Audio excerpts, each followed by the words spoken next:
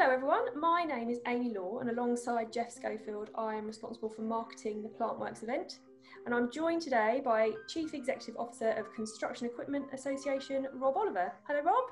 Hi Amy, how are you doing? Very well, thank you.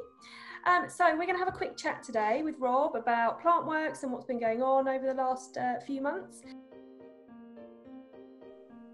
Rob, if I could start by asking you what the role of the CEA is in establishing Plantworx. Yes, the CEA got involved with Plantworx, in fact started it. First one was back in, when was it, 2013.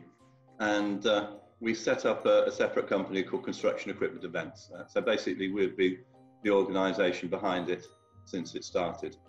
Some people remember the old SED show, for example. So we kind of filled a space that they left when they closed. In addition to the impact on public health, the pandemic has also had a big impact on event and trade shows. Could you talk to us a little bit about how the pandemic has affected the planning and positioning for Plantworx 2021? Yeah, so it's been difficult all round, and we've in the past always alternated our show with the Hill Head show. So we're every 2 years, as is Hill Head. So Hill Head, having missed this year, have moved into 21, and so our next show is going to be in 22. So that's the 14th to the 16th of June, back at the East of England Arena and Event Centre in Peterborough. What do you think the challenges and opportunities are that the move to 2022 brings for the Plantworx team? Well, I guess one of the potential challenges is we can't predict the future, but we hope that the whole COVID-19 experience will be very much in the rear-view mirror by then.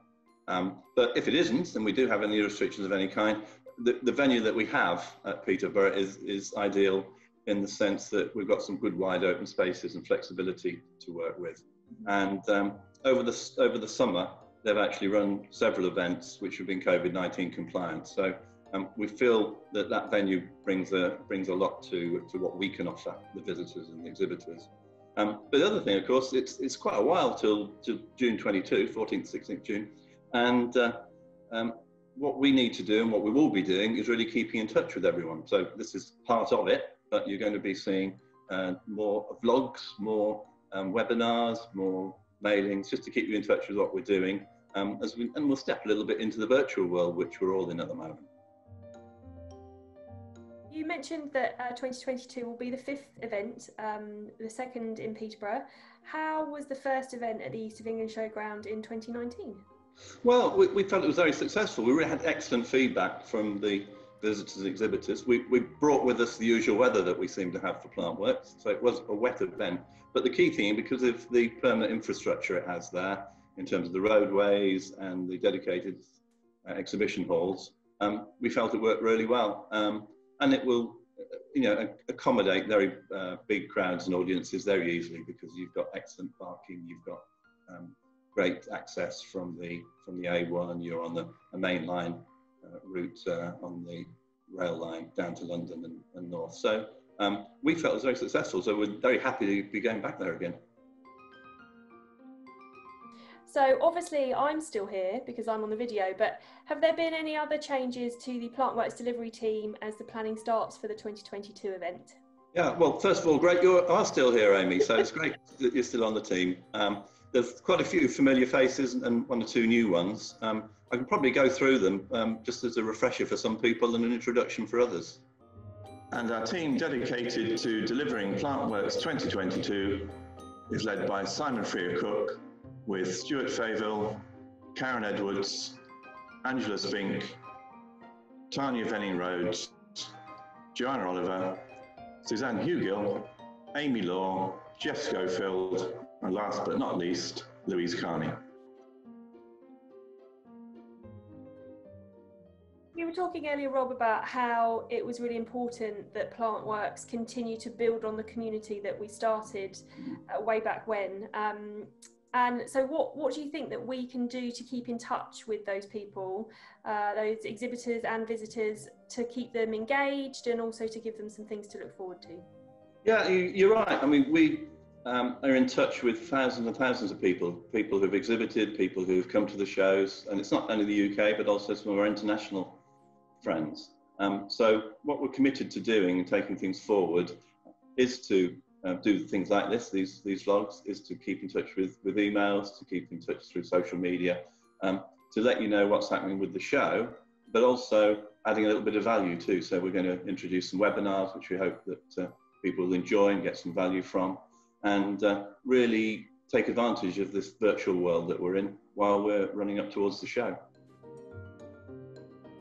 How can people stay in touch and be part of that conversation and that community going forwards? Well, the great thing now is we've got lots of different channels to communicate, and we've found that in social media that we've got something like 6,000 followers on Twitter, about 8,000 on Facebook. We've got an active LinkedIn community. So all these are the sort of things that they can engage with us and give us their feedback on the things that they'd like to see and do. And we can also tell them about the activities that we're up to. So it's not just about sending someone an email or ringing them up or whatever. There's lots of different channels how we can keep in touch and keep together, because we need to keep together. We've seen the value of that during the COVID issues, and we want to keep a good community going as we go forward. The last question from me today is, what are your hopes and expectations, Rob, for Plantworx 2022? Well, I think we've got a great opportunity for this to be a really successful show. It's going to be the biggest working construction equipment show of the year. And I hope it's going to be an occasion that's a celebration of our industry, as well as an opportunity for people to do good business and have a good time. So don't forget, 14th to 16th of June, 2022.